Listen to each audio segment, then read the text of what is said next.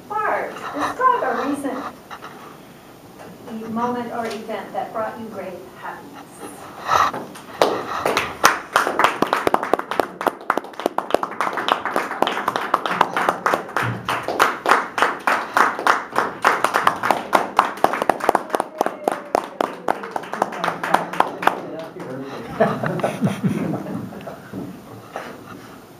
My most recent experience probably was because I was asked to officiate at a wedding of some friends, both of whom had been married before and lost their mates.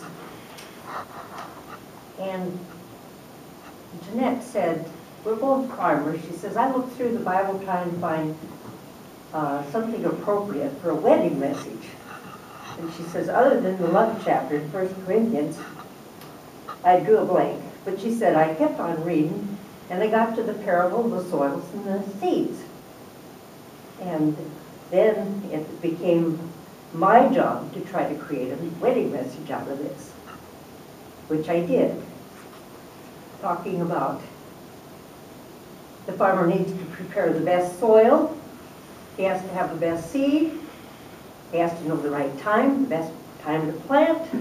All those things have to come together.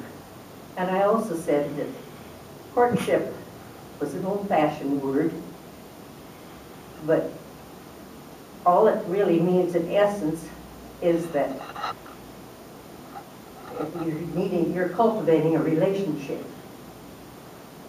Bob had said he didn't care what was said at this, because he'd been there and done that before in his first marriage. But he said he wanted it to be short. Well, we got a lot of mileage out of that halfway through the ceremony. Can I kiss the bride now? No, it's not time yet.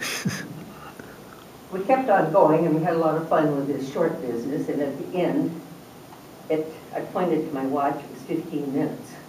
And we'd done everything we should have done, the vows, the ring ceremony, the prayers, everything. And my 3-minute.